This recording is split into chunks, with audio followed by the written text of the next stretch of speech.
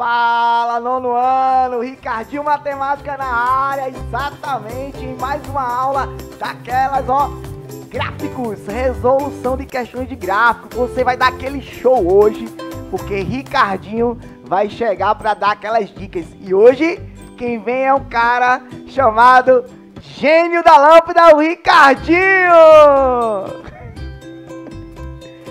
E vamos embora! Isso aí, galera! Uhul! Começou a aula de gráfico com o Ricardinho Matemática.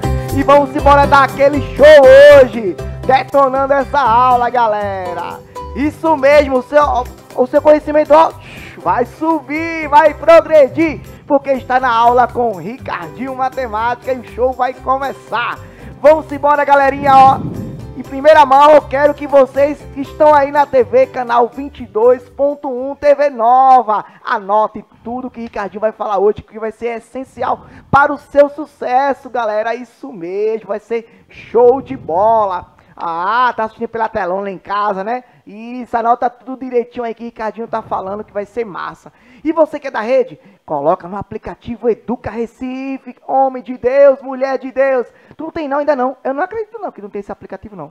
Coloca o QR Code aqui, pai. Ó, esse pessoal vai baixar agora, pegar a câmera do celular, exatamente, vai baixar aí o aplicativo Educa Recife. Você vai baixar esse aplicativo no seu na sua loja aí do celular e também vai desenvolver aí o conhecimento com o Ricardinho, vai perguntar, vai interagir. Só aqui no Educa Recife você tem esse privilégio. Vai perder? Não perde tempo não, porque aqui é massa, exatamente. Vamos embora. Também você pode acessar aqui, ó, pelo computador, ó, isso, o Educa Recife. Você pode pelo celular, pelo computador, olha só, as oportunidades que você tem de falar com o Ricardinho, tirar todas as suas dúvidas desse assunto da aula de hoje, que é gráficos. Ó, e hoje está comigo no chat, como você estiver conversando aí, falar as mensagens, a professora Marta. Ela está presente. Professora, dá um bom dia ao nono ano, dá um alô a eles, e aí vamos embora aí falar com esse galerinha. Bom dia, coleguinhas do nono ano. Sejam todos e todas bem-vindos e bem-vindas. A aula de hoje promete com o professor Ricardinho, hoje no papel de gênio da lâmpada. É com você, professor. Vamos embora. Você que está ao vivo aí, né, pela manhã assistindo, está um bom dia, né? Mas se você estiver no YouTube, pode ser que esteja à tarde aí, ó, boa tarde, boa noite. Mas aí, quem está ao vivo é o bom dia da galera, exatamente. No YouTube também você consegue assistir Ricardinho, o gênio da lâmpada, é isso mesmo. Você consegue desenvolver numa boa aí a aula com o Ricardinho no Educa Recife. Exatamente, tem uma playlist lá, dizendo lá assim, ó, nono ano com, ó, matemática, ciência, história, geografia, várias disciplinas você vai desenvolver aí, com toda certeza, né? Porque você sabe que aqui vai ser massa, aqui no Educa Recife, aqui na TV Nova, tudo é top demais. Ó, vamos desenvolver aí. A gente sabe que a primeira questão de hoje, tela cheia, o Gênio da Lâmpada resolvendo para vocês, ó. Tem um gráfico aí desenvolvendo massa, o gráfico abaixo apresenta o resultado de uma pesquisa realizada em uma escola com 100 professores, deles em relação à bebida que deveria ser servida no lanche. Olha o lanche, professor! Olha o lanche, aluno! Cada um desses professores, ó, votou em uma única bebida. Vamos ver qual é que eu ia votar, hein? Olha só, tem várias bebidas aqui para a gente escolher. Tem um gráfico chamado gráfico de barras. Ó, esse gráfico, ó, tá assim, ó, de forma vertical. A gente tem o café, a gente tem leite, chá e sem preferência, tanto faz, tanto faz. Então você vai escolher qual é o que você quer. Quer um cafezinho, quer um leitinho, olha o chazinho, ou tanto faz. Eu quero uma aguinha, um refrigerante. O que é que eu quero? Um suquinho, né? Vamos desenvolver. E aí ele botou aí umas opções. E a pergunta é, de acordo com esse gráfico, quantos professores preferem café? Ih, professor, como é que eu vou ver isso aí? Analisa o gráfico bem direitinho aí e você vai desenvolver. Ó, eu tenho aí café e esse café vai até, é o primeiro slide, ó, vai até um númerozinho específico. Esse número, que número, hein? Você que está em casa, qual o número que está aí marcando o café? Qual o número que está marcando o leite, o chá e sem preferência? Eu vou começar por sem preferência. Sem preferência está na linha ali 20. Ó, mas a pergunta não é essa. O chazinho, 30 pessoas escolheu aí o chazinho. Ó, 10 pessoas quer um leite, mas a maioria dos professores quer o quê? Quer o quê? Café. E aí são 40, letra D de deliciada em questão top demais. A primeira questão de hoje resolvida com sucesso. E vamos à questão número 2, galerinha massa. Olha aí, agora apareceu para vocês um gráfico de setor, um gráfico setorial. Então, diferente do outro, que era um gráfico de barras, agora é um gráfico que tem porcentagem. Geralmente trabalha com esse tipo de gráfico aí na parte de porcentagem. Então, diz assim, uma empresa possui 50 funcionários, os quais se distribuem da seguinte forma, com relação ao grau de escolaridade. Ó, distribuição de percentual dos funcionários de acordo com o grau de escolaridade. Então, observe que tem aí bem desenvolvido um gráfico. E nesse gráfico aqui, você vê que tem o ensino superior, 10%, tem aí o ensino médio, 60%, e tem aí o ensino fundamental, 30%. E aí só as porcentagens, de maneira que o setor completo é obrigado a ser igual a 100%, porque em porcentagem o máximo que a gente pode ter é igual a 100%. E agora, Ricardinho, eu faço o quê? Vou saber qual é a pergunta correspondente que a gente vai desenvolver aí. Ó, eu tenho tela cheia, por favor. Tem uma pergunta aí, a gente vai desenvolver, ó. Observando o gráfico, é correto afirmar que o número de funcionários do ensino médio é. Já marcamos a letra C, mas por que a letra C? Bora analisar, ó.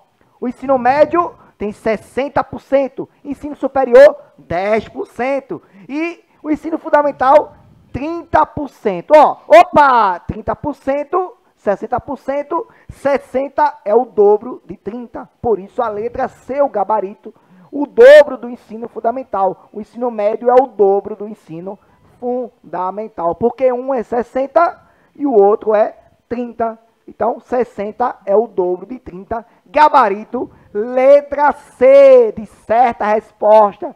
E eu tenho certeza que você está acertando, você de casa. Não esquece de colocar nos comentários do YouTube. Acertei, Ricardinho. Dei show nessa aula. Tu é fera, show de bola. Vamos embora. Próxima questão da aula de hoje. A questão número 3, ó. Outro gráfico de barras. Outro gráfico de barras. E aí tem assim. O gráfico abaixo mostra o número de alunos participantes de uma gincana em suas respectivas idades. E aí na tua escola já deve ter participado de alguma gincana, né? Aluno, aluna.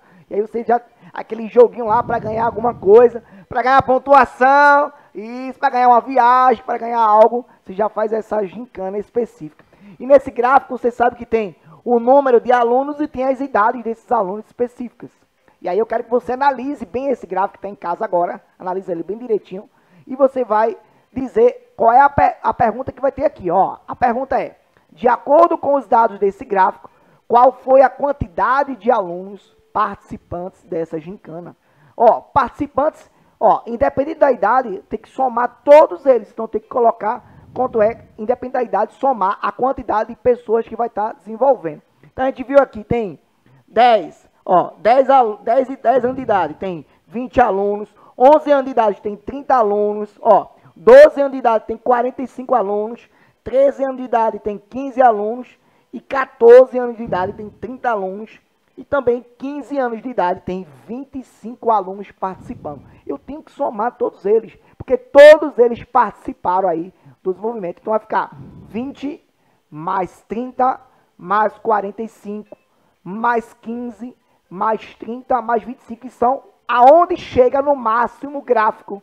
Ó, a de 10 anos chegou em 20, a de 11 anos chegou em 30, a de 12 anos chegou em 45, a de 13 anos chegou em 15, ó, observou aí? A de 14 anos chegou em 30 e a de 15 anos chegou em 25 pessoas participantes dessas gincanas. E o somatório aí, você que está em casa, qual é o gabarito de 20 mais 30 mais 45 mais 15 mais 30 mais 25? Qual é o total? Qual é o somatório?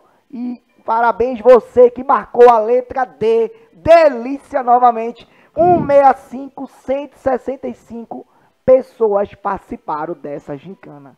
Professora Marta, e aí na sua escola, alguma vez já participou de gincana como aluna, como estudante? Já, várias vezes, é muito divertido. É massa aquela brincadeira, aquela massa, né? Isso. Eita, é bom demais. A gente vai ganhar o prêmio porque a gente vai arrecadar tantos alimentos para fazer a doação. Isso é importante, gente. Fazer doação para as pessoas que estão necessitadas. A gente arrecada alimentação, a gente faz doação de sangue para aquelas pessoas que estão precisando. Gincana é massa, a gente brinca, pula, faz aquele jogo de futebol, jogo de handebol, faz várias coisas para ganhar pontuação.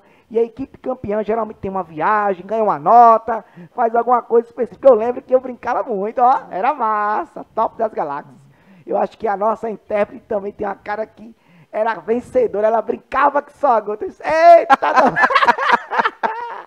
Olha só, olha aí. Ela brincava muito, ó. Olha aqui, ó. Eita, era massa. Show de bola. Minha intérprete aqui, ó. Jéssica Anjos, o nome dela. É show de bola. É um anjinho, top das galáxias. Ó, vamos para as próximas questões. A gente vai desenvolver aí numa boa. Vamos embora, ó. Eita, um gráfico diferente. Esse gráfico agora é um gráfico de linha. Ó, não é mais nem de barra, nem de setor. É um tipo de gráfico diferente que a gente viu na aula anterior. Os tipos de gráficos, e esse daí é uma questão envolvendo gráfico de linha. Quem gosta muito desse tipo de gráfico é quando a gente vai estudar para fazer uma prova do Escola Técnica, do SSA, do Enem, a gente vê esse tipo de situação. E também ele é usado, a gente viu também na aula passada, quando a gente vai dizer assim, que o número de gols do Campeonato Brasileiro subiu, desceu, a equipe subiu, a equipe desceu, Campeonato de Futebol, por exemplo. Eu posso dizer também que a quantidade de vírus aumentou, diminuiu, isso sai nos telejornais, que é aí onde usa os gráficos, a gente vai ler nos telejornais, nos próprios jornais, nas páginas virtuais, a gente vê muito o estudo de gráficos. Então ele envolve matemática, ciências, a parte de geografia bastante. Então assim, não é isolado, física, você vai ver que tem muito gráfico em tudo que é disciplina e tudo que é notícia que você vai ver, porque o gráfico é um resumo específico para poder falar de várias coisas. Tela cheia para a gente ler essa questão. Vamos lá analisar e ver qual é o gabarito. Ó. O gráfico abaixo mostra o número de pessoas que visitaram o Parque Sesamar. Olha aí, Parque Sesamar. É lá que você vai encontrar a sua aprovação. Tô brincando, gente. Ó, e aí tem aí os dias da semana, ó, DST. Ó, QQSS. Você sabe o que é isso? Isso é domingo, segunda, terça, quarta, quinta, sexta, sábado. São os dias da semana. Olha aí. Esse meu produtor é fera demais. Ó, ele enquadrou aqui, massa, ficou tudo fera. Show de bola. Ó, então você vai desenvolver aí com domingo até sábado. Sabe que domingo é o primeiro dia da semana. Não é segunda não, viu? Segunda, ó. Segundo. Domingo é o primeiro dia, tá certo? Lembra disso aí. Bom, então domingo, segunda, terça, quarta, quinta, sexta, sábado. Aí ele pergunta. Vamos fazer a pergunta aqui, ó. Em que dias houve o maior e o menor número de visitantes? Tem uma palavra-chave que é respectivamente. Respectivamente quer dizer nessa ordem. Então, primeiro vai ser o maior e depois vai ser o menor. Então, olha para o gráfico direitinho. Você aí que está em casa, olha com calma. Qual é o dia da semana que tem o pico? Qual é o maior que está aí marcando? E qual é o menor também? Observa aí que o domingo está lá em 300, ó, o pico. O maior que todos que está marcando, tá vendo? E a quinta-feira está em 50, que é o menor de todos que está marcando. Então, observe que o gabarito vai ser o maior domingo e o menor quinta-feira. Então, gabarito, letra C de certa resposta. Você tá fera demais, viu? Tá acertando direto. Parabéns, aluno aí do 9º ano. E também quem não é do 9º ano que tá assistindo agora, nesse momento. Essa aula serve para você também, numa boa, sem problema nenhum. Tá bom? Eita, agora tem isso aí, ó, professora Marta.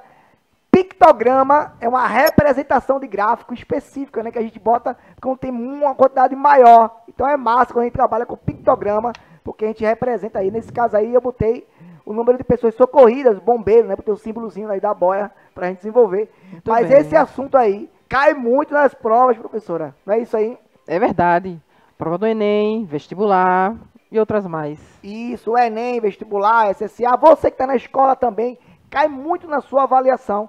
Pictograma, que é como você vai analisar quando é a quantidade maior, ele bota em símbolos e reparte ele em várias partes, para dizer que vale a metade, vale um terço, vale um quarto, metade, ó, vai desenvolvendo aí, bem direitinho. E a gente vai resolver essa questão hoje, sobre pictograma. Você nunca viu sobre isso, não? Essa palavra pictograma, pesquisa aí na internet, o que significa pictograma, você vê uma parte de um gráfico específica para representar grande quantidade. A gente vai ver aí, ó, vamos ver aí na questão, tela cheia, por favor. Bora ver, ler essa questão direitinho, ó. A tabela seguinte mostra o número de pessoas socorridas pelos bombeiros nos meses de verão na praia das tendas. Então aí tem, quer dizer que uma boia completa dessa daí equivale a 20 pessoas. Perceba que a boia pode dividir em 4 partes, tá vendo aí? Mas ela completa já é 20 pessoas. Olha o raciocínio, se liga nisso. Isso aí a gente chama de legenda. 20 pessoas equivale a uma boia completa. Aí o mês que teve mais pessoas socorridas, aí eu vou analisar na tabela, que também foi tópico da aula anterior que a gente trabalhou. O que está mais preenchido é agosto aí, observe. Mas a gente vai discutir cada mês aí, quanto é cada um, tá bom? Vamos analisar. Junho, tem 2 boias completas, ou seja, 20 mais 20, 40, e a metade de outra. A metade de 20 equivale a 10, então é 20 mais 20, 40, mais 10, 50. Então, junho equivale a 50. 50 pessoas foram socorridas em junho. Cuidado você aí para não ser o socorrido aí na praia, né? Cuidado, veja as placas, tubarão, sobre tá muito cheio, cuidado aí direitinho. Vamos ver julho. Julho tem 3 completas. Então, cada uma vale 20, 20 mais 20 mais 20, 60. E tem um pedacinho só, que é um quarto do todo, tá bom? E aí um quarto de 20 equivale a 5. Então, esse 60 mais 5, julho foi 65. 65 pessoas. Agosto, que é o que é mais completo aí, tem 4 boias completas e cada boia equivale a 20 pessoas. 4 vezes 20, 80. Opa, letra C apareceu aí. 80 pessoas. Observa aí, vamos botar aqui, ó. 80 pessoas. E aí, o de setembro, eita danoso, tem 2 pedacinhos específicos. E aí, cada pedacinho equivale a 5. 5 mais 5, 10. E aí, o gabarito vai ser o 80, né? Que é o maior de todos. E aí, agosto, 80 pessoas foi equivalente aí. O que teve mais. Por que será agosto, hein? A gente sabe que agosto muita gente está na praia, né? Solzão. E aí, cuidado, tem que ter moderação para não ter problemas aí de morte, de acidente. Tem que ter cuidado, tá bom? Só cuidado com isso aí. Cuidado com o tubarão, cuidado para não ficar perto da mamãe, do papai, para não dar problema nenhum para vocês aí, tá bom? Então fica ligadinho, obedecer os bombeiros, tem a sinalização, aí tem que ter cuidado para não ter problema nenhum.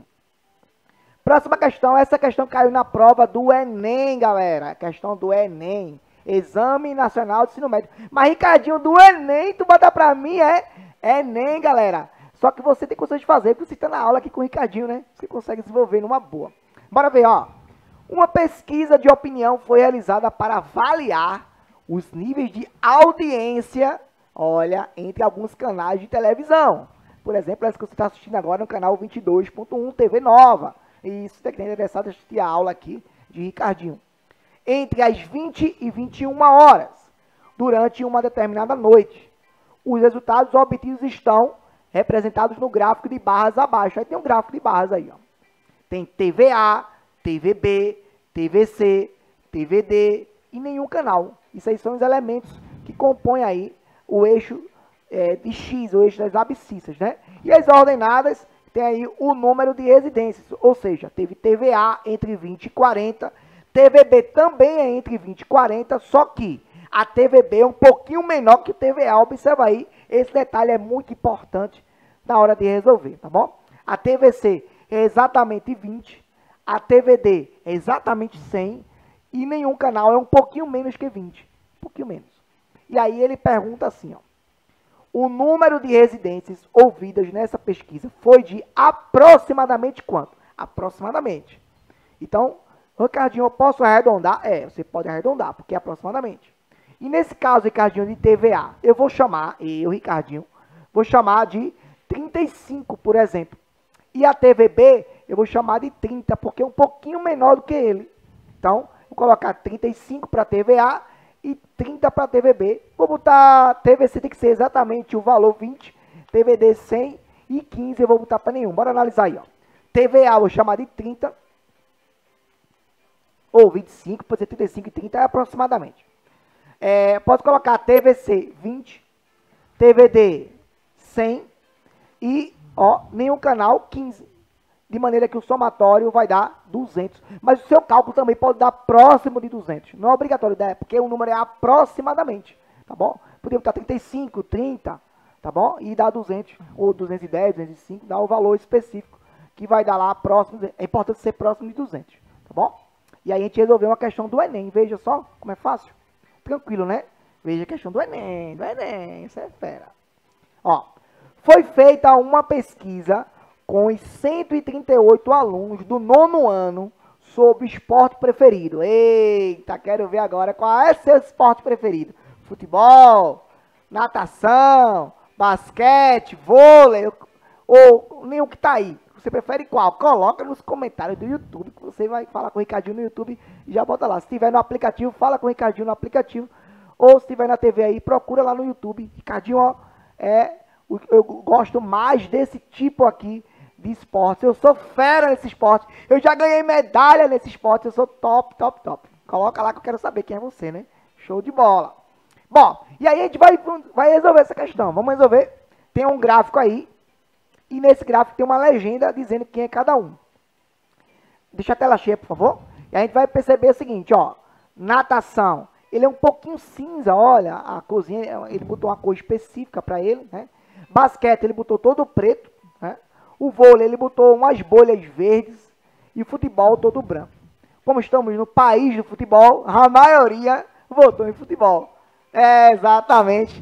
E você já vai torcendo aí pela nossa seleção aí na Copa do Mundo, aí no Catar. Eu quero ver você aí torcendo, vibrando aí. Você tá torcendo pela nossa seleção? Coloca nos comentários também. Eu espero que sim, né? Que você tá torcendo pelo nosso Brasil ganhar o nosso Hexa. Isso. Ó, natação tem 16. Ó, basquete, ele colocou aí como sendo 25. Ó, vôlei, um pouquinho mais, 37. Futebol, a grande maioria, 60. E aí ele perguntou o seguinte. Foi feita uma pesquisa com 138 alunos, então ao todo são 138, sobre o esporte preferido. Cada um votou apenas em um esporte, só pode votar em um. E observe o gráfico que foi feito com as respostas obtidas. Você fez esse gráfico aí?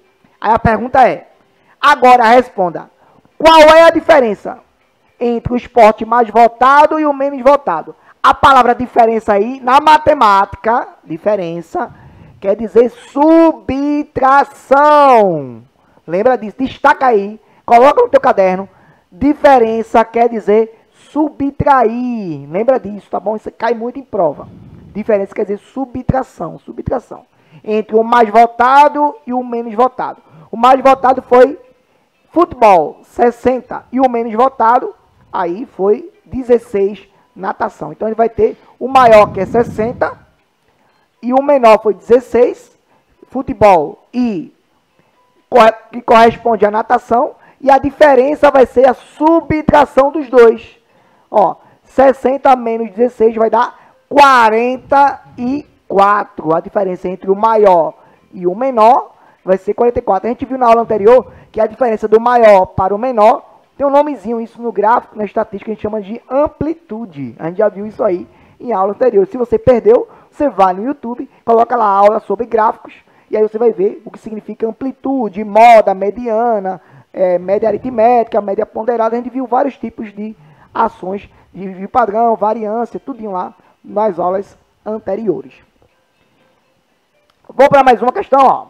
Eita, essa daqui é para se despedir, né? Essa daqui eu quero ver quem vai conseguir desenvolver ela. A professora Marta, olha só. Ela gostou dessa. Ó, vamos ver aí, professora Marta. Ó, o gráfico abaixo mostra o tipo de música predileto de um grupo de jovens.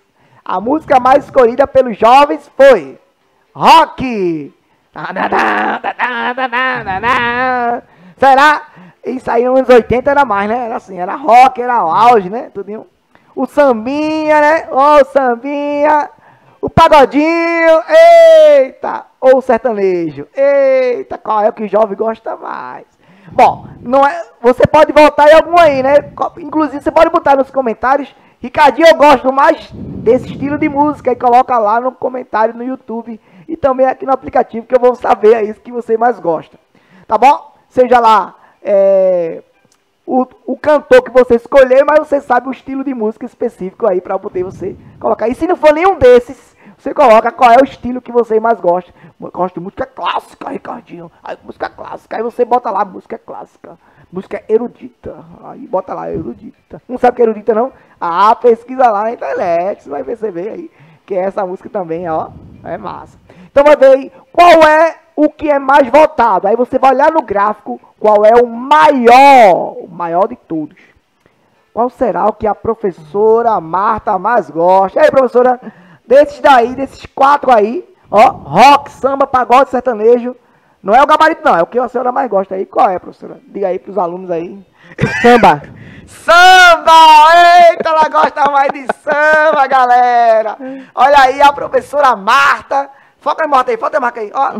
Foca nela aí, galerinha. Ó, produtor, bota isso na professora Marta. Ah, sambista aí, galera! Eita, dando. Vamos embora, a professora do samba. Futuramente eu vou botar ela aqui pra fazer, ó. Vai ser massa. Ó, mas vamos pro gabarito, que a aula tá acabando já, né? Vamos embora. Ó, aí tu tem aí, deixa grande aí pra gente fazer o gabarito da aula de hoje, que eu tenho certeza que meu aluno já sabe qual é a resposta. Mas vamos lá. Rock, samba, pagode e sertanejo. A gente vai ver a numeração de cada um. Tela cheia aí, pra gente ver. E aí a gente vai ver qual é o gabarito final aí dessa questão. O rock, que você observa aí na tela, que o rock tem, assim, 80 aproximadamente, né? Você observa aí. O samba, 60 aproximadamente. E o pagode, ele passa dos 80, não chega aos 100, mas passa dos 80. E o sertanejo, entre 40 e 60, uns 50 aproximadamente. Mas você, jovem hoje, qual é o estilo musical que você mais gosta? Diga aí para Ricardinho, coloca nos comentários. A professora Marta preferiu o samba. E aí você, qual será? Eita. Bora a tela cheia aí pra galerinha observar quem tá o maior. Bora analisar aí, ó. Desses daqui, o maior de todos é o pagodinho. Eita, o pagode tá um pouquinho maior do que o rock. E aí o gabarito de hoje é esse daí, tá bom, galerinha? Então, espero que vocês tenham gostado da aula de hoje, porque hoje a gente vai estar rumo ao cresceu aí o Ibope da gente, porque o conhecimento foi elevado, o gráfico está subindo bastante para poder a gente desenvolver. Então, meus amores, um beijo para vocês, ó. Um cheirinho, professora Marta, te pedir para meus alunos aí. Tchau, tchau, coleguinhas. Até a próxima e fiquem com Deus. Isso. A nossa intérprete Jéssica também, ó, dando tchauzinho aí, ó. Eita, e Ricardinho também. Já estou com saudade de vocês, ó.